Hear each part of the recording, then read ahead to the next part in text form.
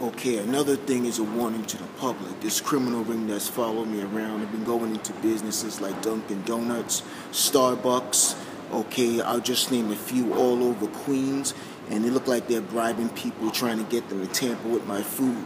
Okay, and it's not just presents a threat to me, but the public in general. And the thing is, the local police departments in New York and other states, okay, just in New Jersey, know about this, okay, and they've been covering it up for years. Okay, there's those in Flushing, they know about it. Okay, there's no doubt about it. I can prove it.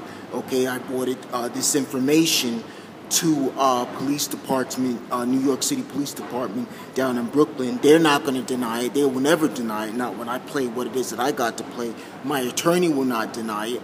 Not when I play what it is that I got to play.